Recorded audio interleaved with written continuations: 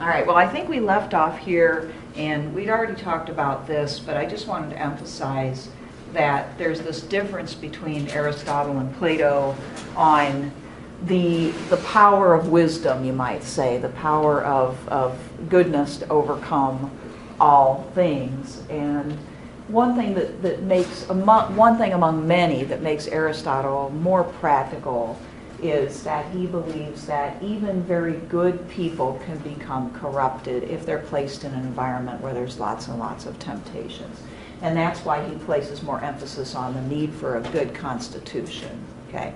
Because he disagrees that if you place wise people in charge, they will be incorruptible and will always do the right thing. He says even wise, good men can be corrupted by the love of honor or money.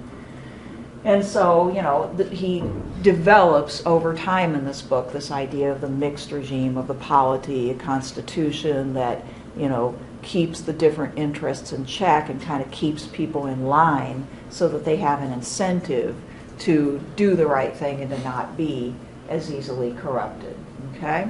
How is it that he argues that the love of honor can corrupt man? Because I think that's something that would be kind of difficult to corrupt people. Yeah, I mean, love of honor is usually identified as something that keeps people good and honest, right? Because they want to get that recognition. Pride, maybe? Yeah, you know, it has to do with what do you potentially do to obtain honor, you know? Do you do always just what is right, or do you cut corners? Do you do, yeah, in order to get the appearance of honor. Mm-hmm. Yeah.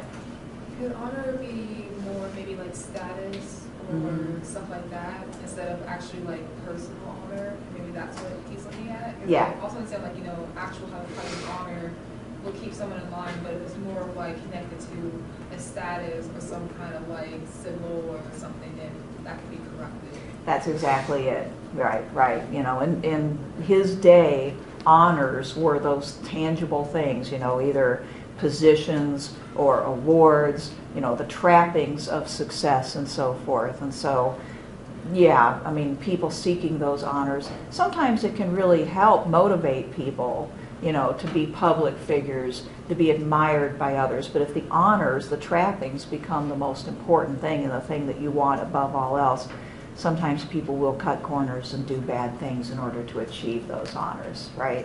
Hoping that they will not get caught so that they can get the recognition and the you know, external signs of honor. Yeah. So your idea of personal honor is really a concept that comes along a bit later. I think that Aristotle tries to maybe develop it a little bit himself, you know, by making a distinction between the worldly success and actual quality or virtue within a person. Plato tries to do the same thing.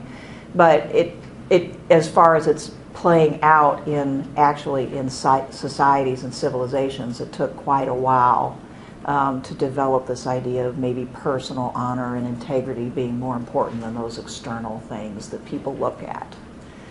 And to this day, I think there's a need for both. It's the external trappings of honor motivate people and motivate them very strongly. And so I don't think we should throw those things out, but we need to be very careful to look into and to define how they should be obtained, right? You know, by what means they should be obtained. Like, you know, our famous Lance Armstrong. I mean, he had a lot of worldly honor, right? People admired him. He had all sorts of prizes that he'd won from his cycling competitions. So he had all the worldly honor, but he wanted that so much that he cheated time after time after time.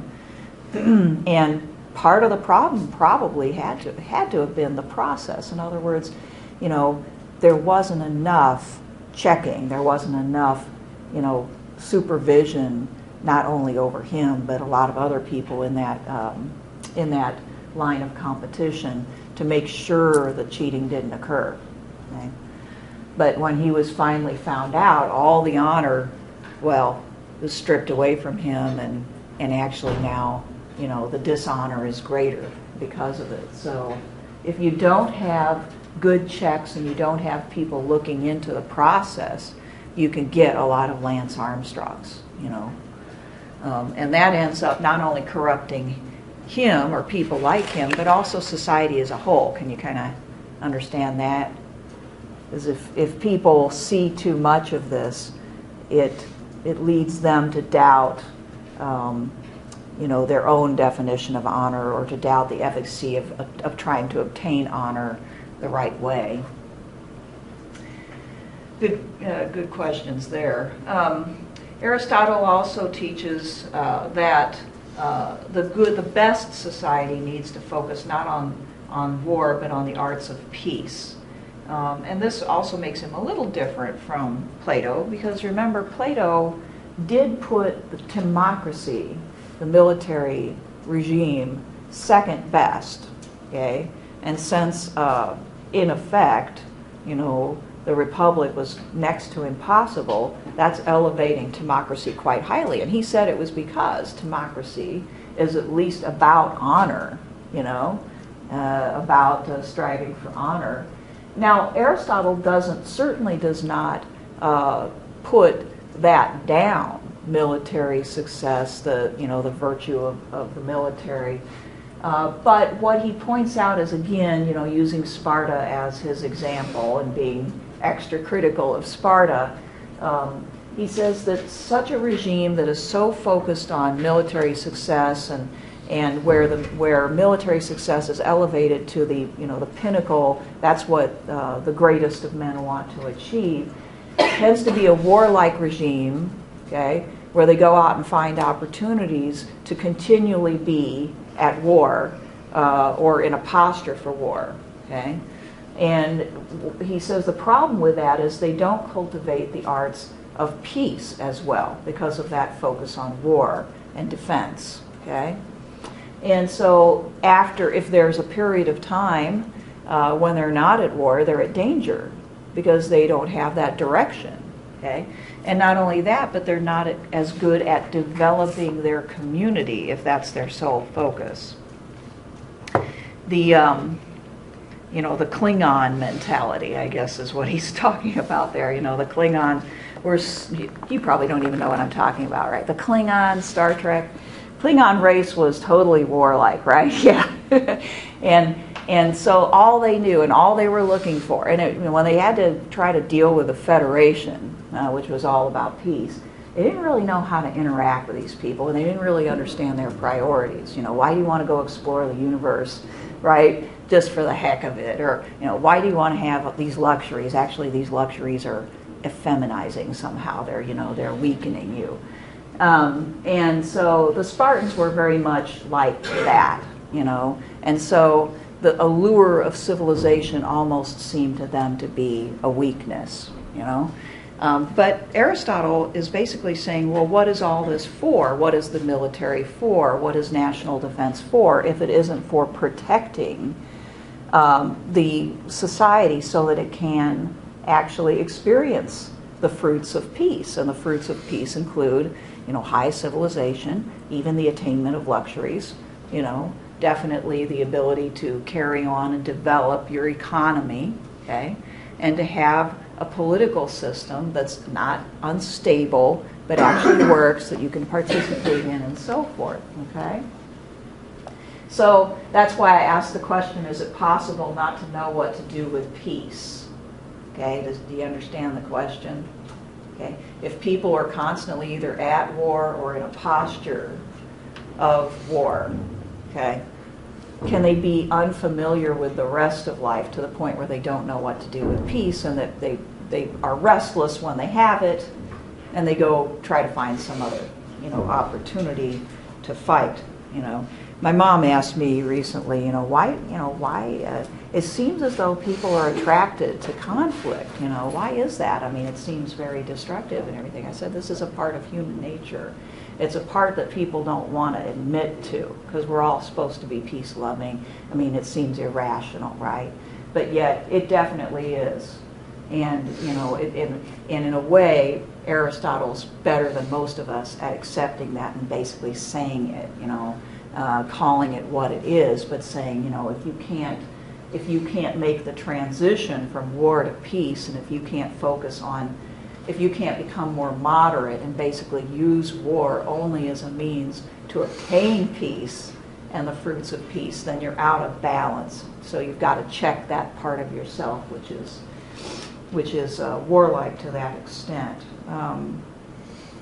He says of the Spartans, mentioning the legislator, which is Lycurgus, their sort of legendary lawgiver that supposedly came up with the Spartan way of life. He says down at the bottom of page 54, one might also criticize the fundamental principle of the legislator as Plato criticized it in the laws. For the entire system of their laws aims at a part of virtue, military virtue. It's a part of virtue, okay? Since this is useful for conquest. So as long as they were at war, they remained safe, okay, because they had a purpose. They had a purpose. So everybody worked towards that purpose.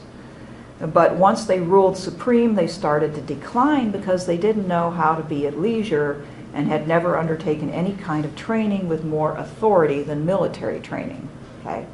And military training and political training are two different things. The skills that are useful in the military, supposedly, are different than those that are useful in civilian life, at least to the extent of knowing how to rule, okay? Now, you know why he says that? Okay, how in the military, how are decisions made and how are they carried out? Top down without questioning things? Yeah, it's hierarchical. Yeah, so the person at the top makes the decision, other people carry it out, okay? And what happens if other people down the line start arguing and saying, well, that probably doesn't happen very often, but what if it did, you know?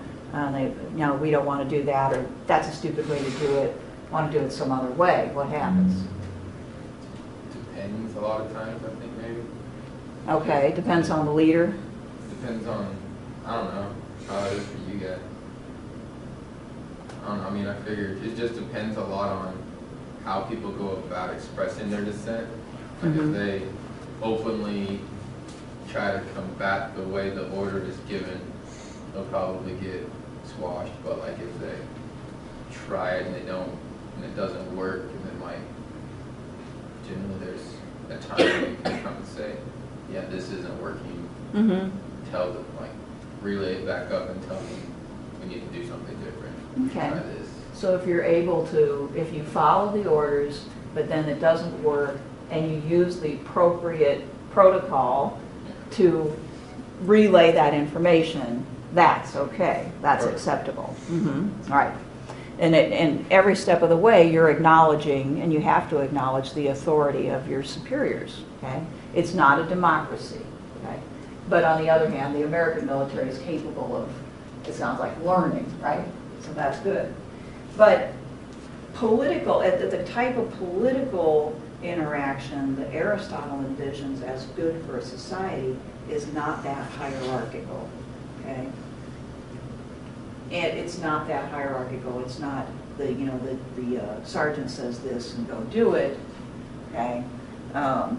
And maybe you might be able to provide feedback. It's, as we've said before, being ruled and ruling in turn, being able to deliberate and so forth.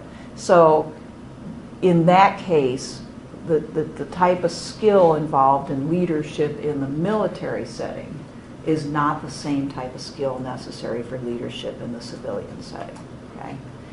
Where, you know, deliberation amongst equal citizens occurs, okay? Now, it sounds kind of ideal, right? Because what happens lots of times in your experience when committees or political groups get together to deliberate? Do they truly deliberate? Do they always all behave as equal citizens and listen to each other? And, you know, unfortunately, the dynamic of groups tends to be that some people lead and others follow still. Okay? So there's that. I mean, some people are more vocal and aggressive than others and so forth. Okay? So I don't know if Aristotle fully takes into account that aspect of human nature, but certainly what he wants and what he thinks politics should be about is a much more equal situation where the citizens are capable of deliberating and agreeing together. Okay, so too much emphasis on where war does not create the mentality that works the best, he says, in peace. All right, so that's another problem with Sparta, I guess.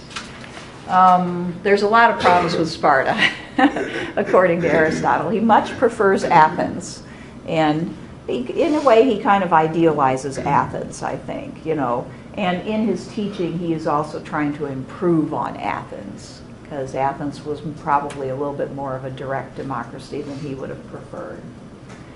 So he goes into this issue of citizenship more, and what makes a real citizen, and what kind of citizens do we see.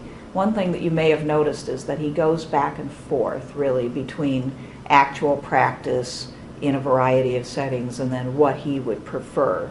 So hopefully that won't confuse you, but he goes back and forth quite a bit. And this is one area where he definitely does that. He asks the question, who or what is the citizen? How do we define a citizen? And he says at the bottom of chapter 1 on 67, it's evident from this who the citizen is, for we can now say that someone who is eligible to participate in deliberative and judicial office is a citizen in this city-state, and that a city-state, simply speaking, is a multitude of such people adequate for life's self-sufficiency. Well, that's his best situation, okay? Okay, when he's saying that, it's evident who the citizen is in the best situation, in the best type of city-state. It's somebody who is able to participate in deliberative and judicial office, okay? Who's eligible for those things. And best is when every citizen is eligible for those things, okay? But he also discusses who is the citizen in a variety of regimes, okay? So who is the citizen, for instance, in an absolute pure democracy? Who would count as a citizen? Everyone? Pretty much every male. In Athens, it was every male born of an Athenian woman. So a native-born male. Okay? And yes, they were encouraged to participate, but not all of them did. Okay, and so the pure democracy's view of the citizen is more what Aristotle would call a multitude. They're not really full citizens. They're only citizens to the extent that they actually participate. Okay? And some do, some don't, and so forth. So it depends upon the quality of the democracy, how many people are citizens, because Aristotle ties citizenship up with participation. Okay? So what would he say about people in our own country who don't vote, who don't pay attention, as we've talked about, who don't never do any sort of public service, etc.?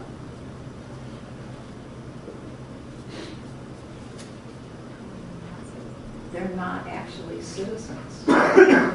I mean, that's not what we would say. We would say, citizenship is a legal concept. If you were born here or you applied for citizenship and received it, you're a citizen. Okay?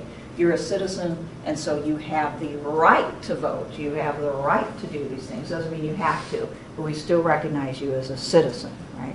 So Aristotle is saying something different here. He's saying you're not really a citizen if you don't do these things. Who's a citizen in an oligarchy from Aristotle's perspective? That's the rule by the wealthy few.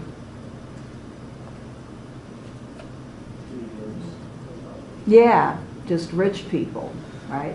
The people who actually rule are the only citizens, and everybody else is the multitude, the people, okay? And in a tyranny, who are the citizens?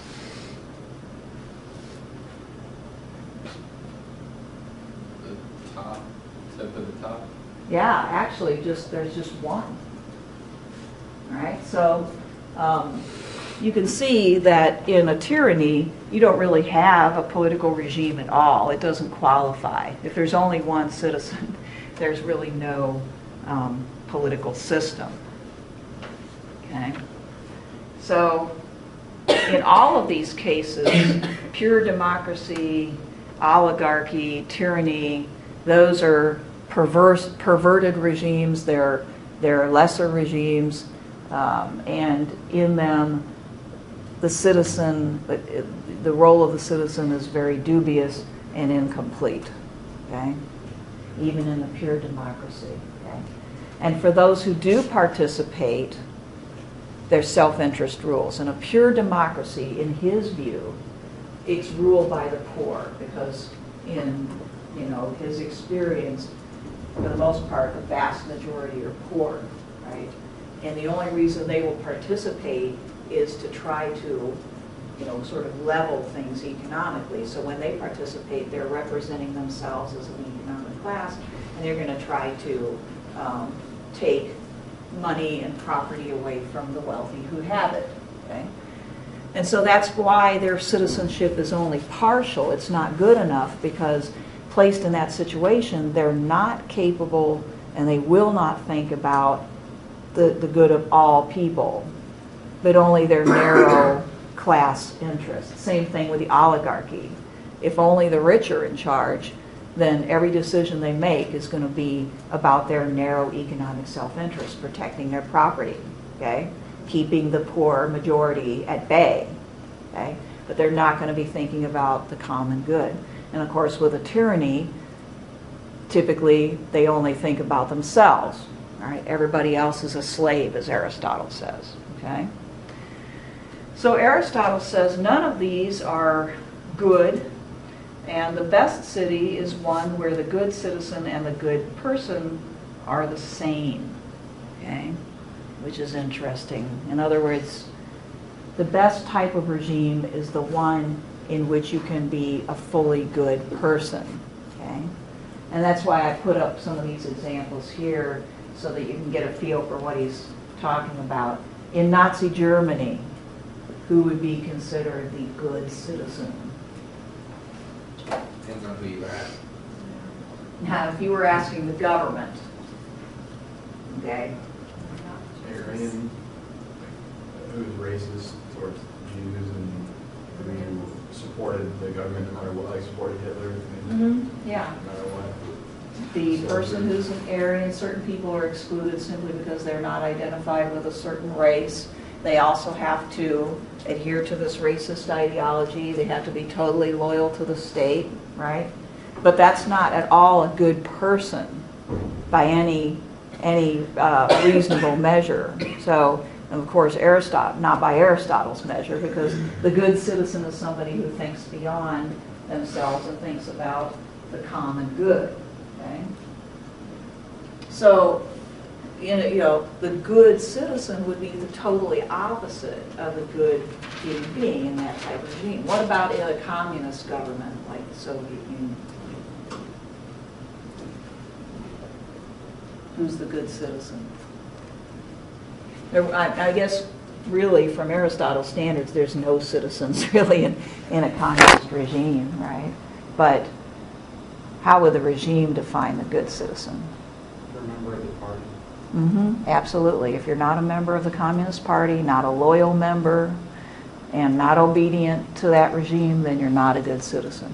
And again, some of the best people, morally speaking, from the point of view of, the concept of virtue that Aristotle develops throughout this book, such a person would not be good. Some of the best people would be those who dissented from that regime. And the same thing with dictatorship like North Korea. You'd have to be completely loyal, or Dennis Rodman, right? What's wrong with him? He's always had a couple screws. He's got some screws He's loose. always been that way. Wow, that's really incredible. Maybe he should move there and be a citizen of North Korea. Kim Jong or whatever. Yeah.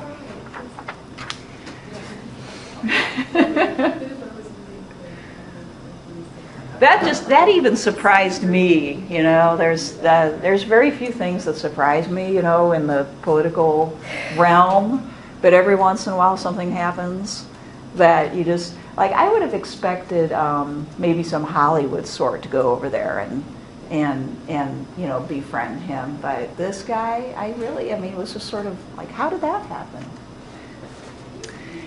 Anyway, so obviously he's got a pretty high standard for citizenship, and if you cannot be a good person and obey your regime at the same time, then the government is no good. That's how he evaluates governments, you know. The best type of government is one that cultivates your citizens' character in the right direction, that makes them care about other people, that makes them care about justice, okay? And justice as he defines it, not as, say, you know, Kim Jong-un or, you know, Adolf Hitler would define it. So, of course, that means that Aristotle is one of those idealists who thinks that he can define justice and measure regimes accordingly, right? So he expresses his ideal of the proper type of rule and citizenship on the bottom of page 72 when he says, but there is also a kind of rule exercised over those who are similar in birth and free. And we call this political rule. So these other forms of rule are not political. Remember that, you know, political means something very unique to him. It's particular to him. It involves social, you know, the social interaction, right? So we call this political rule. A ruler must learn it by being ruled, okay? So that would preclude, you know, the Korean system where the father dies, the son inherits the rule or anything like that, because he has no experience with being ruled. Technically, he's being ruled by his father. I suppose, yeah, technically. But not enough to get that experience of really being, you know, did he have to experience what the average North Korean citizen, you know, not at all. You know, he's living in the palace and having the best of everything. But what Aristotle is talking about is how can you rule if you haven't been on the receiving end of rule? If you're really on the receiving end of rule, then you will know what is necessary. You will have a much better idea of what is needful, not just for you, but for other people. So he says, just as one learns to be a cavalry commander by serving under a cavalry commander, or to be a general by serving under a general, or under a major or company commander, to learn to occupy office. Hence, this too is rightly said, that one cannot rule well without having been ruled. And whereas the virtues of these are different, a good citizen must have the knowledge and the ability both to be ruled and to rule, and this is the virtue of a citizen, to know the rule of free people from both sides. So most of us have the experience of being ruled, but a lot of us have not held any sort of office, okay?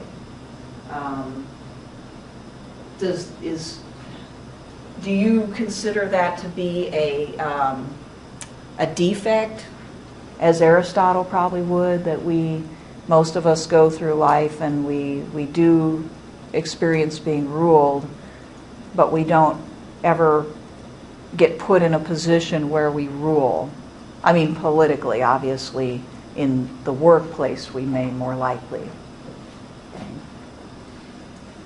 But do you think there's something essential that we're missing by not maybe serving on a board or at some point running for county board or city commission, or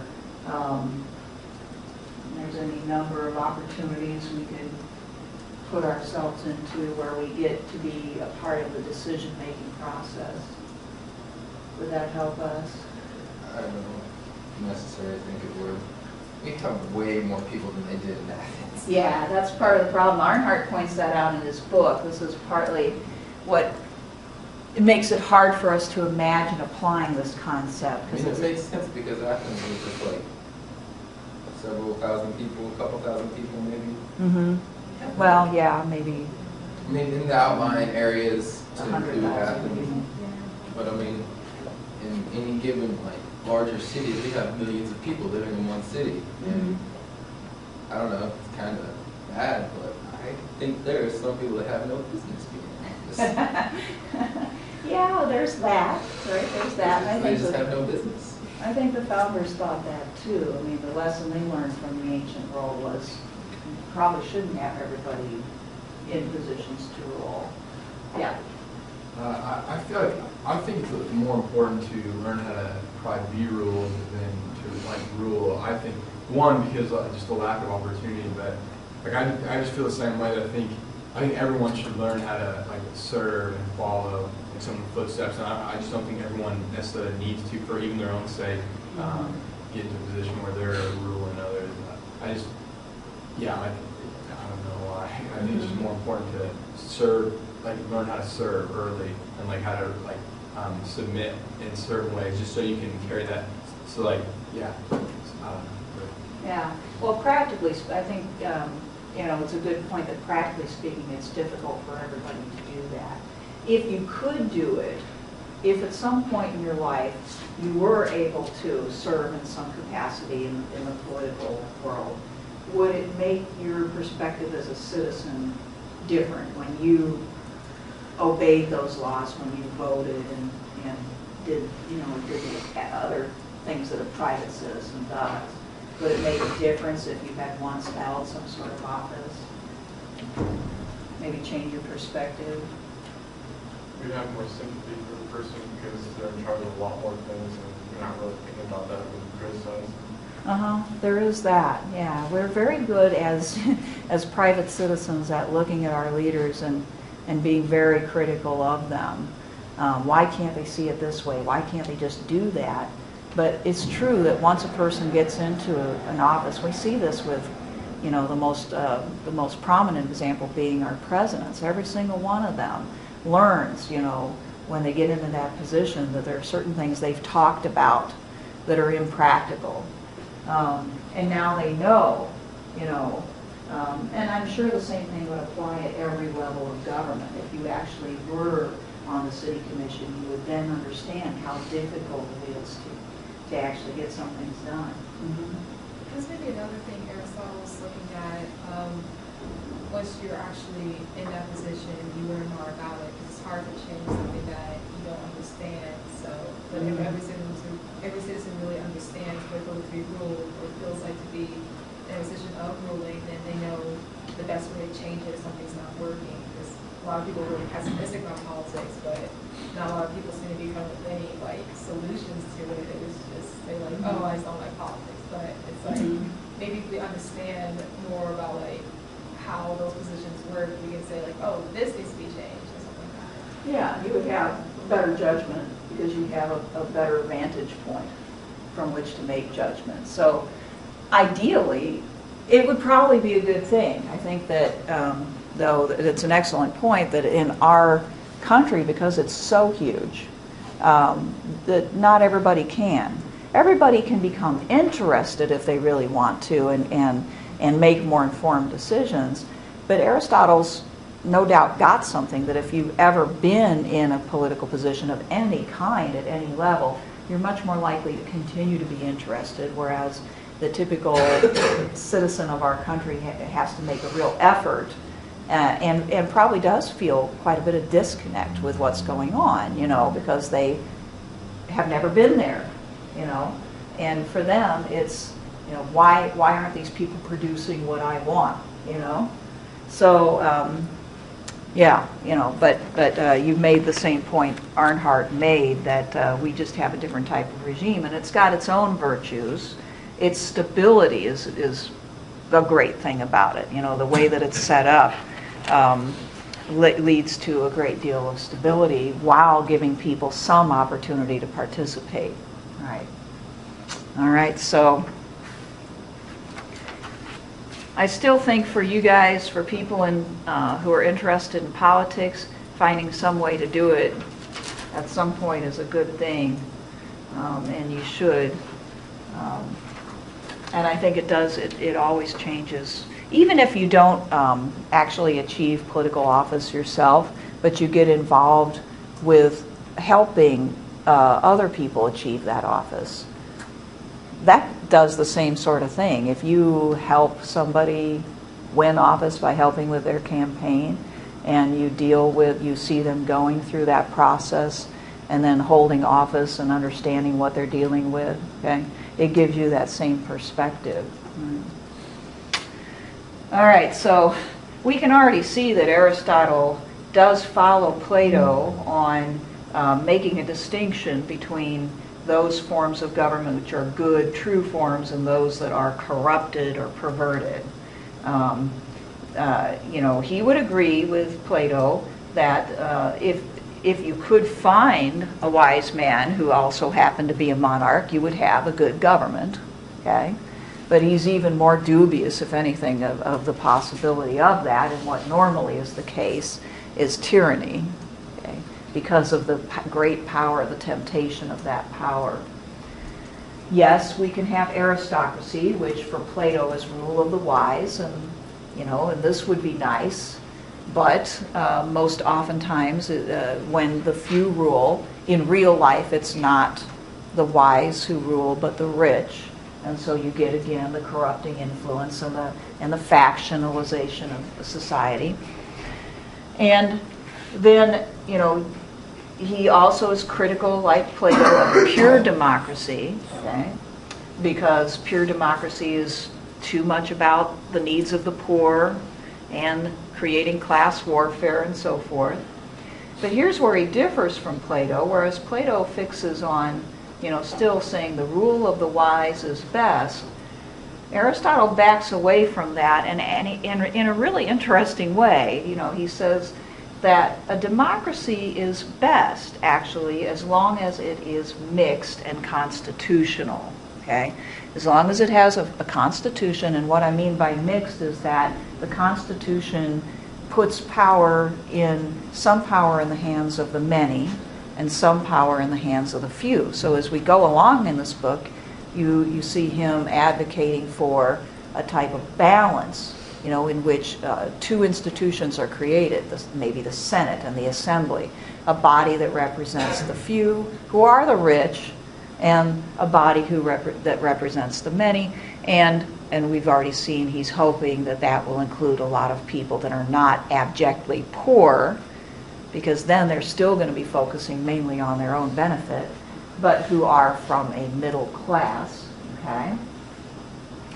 And Aristotle says that this is the best practical regime. This is the best of all those that are likely to ever exist.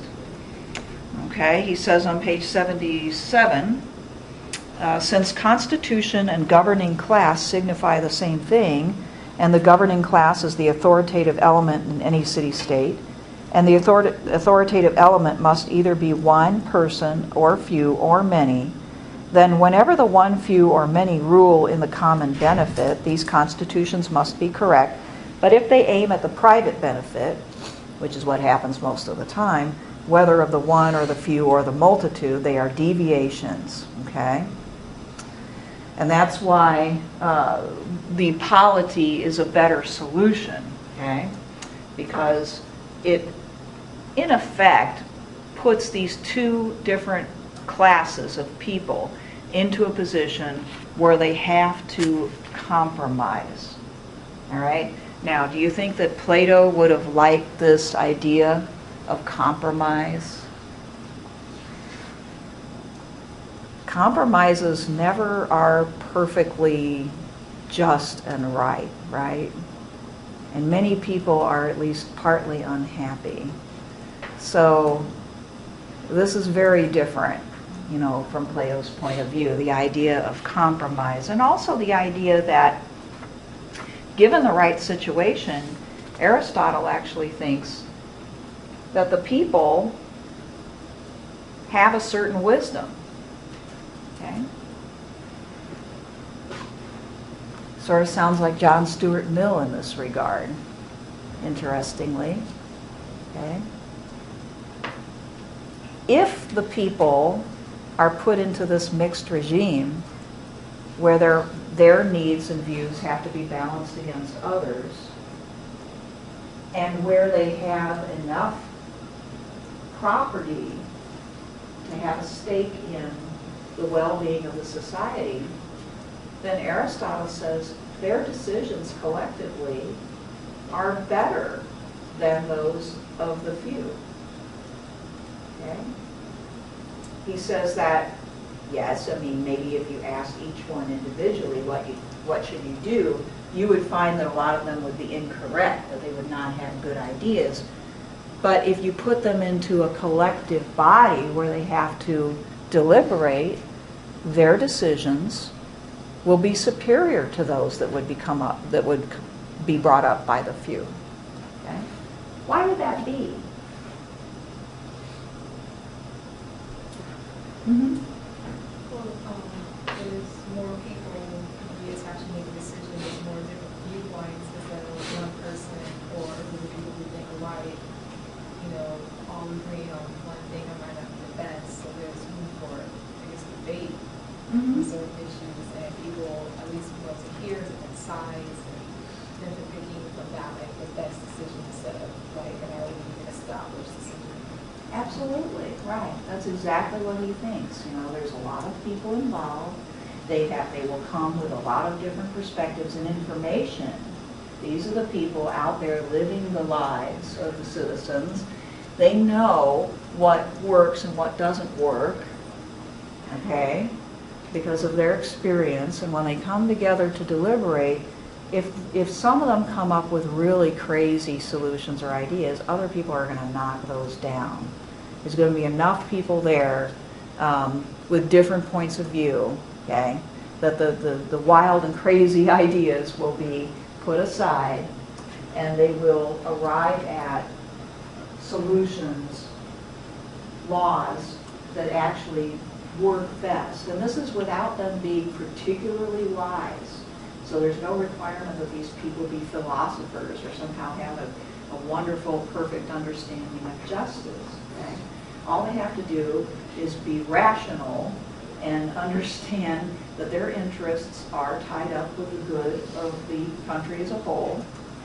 And yes, some of them will have various different points of view, but in the process of being forced to compromise, the wingnut ideas will be, put aside, and they will arrive at, the compromise, which actually will represent the interests of most people most of the time. Okay? So, very, very different point of view on this, on the promise of the average person being able to take part in deciding and do so in a way that will actually end up being good for people. Now again, with the caveat that obviously it's a smaller community, as you've pointed out, and where people can actually all go and deliberate as citizens, okay?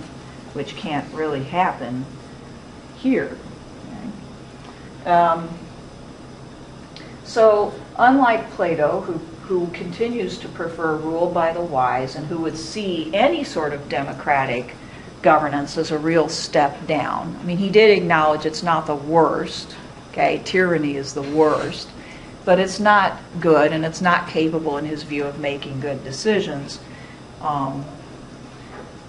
Aristotle, by modifying and by proposing polity, thinks that he's created a situation, a constitution, that can produce good outcomes. And this is the beginning of this idea of the mixed regime, which goes all the way up to, the development of republican government in Europe, and then our own constitution. Okay? So he was on to something. He was, on to something very practical here. Let's create a framework in which people's natural tendencies that they have will work to their advantage, rather than trying to change them all into the very best you know, the philosopher or the truly, absolutely virtuous person. Okay, you don't need to do that. But notice that in this type of government, he's also thinking that the experience of having to compromise, of having to deliberate and compromise, will make people better. Okay?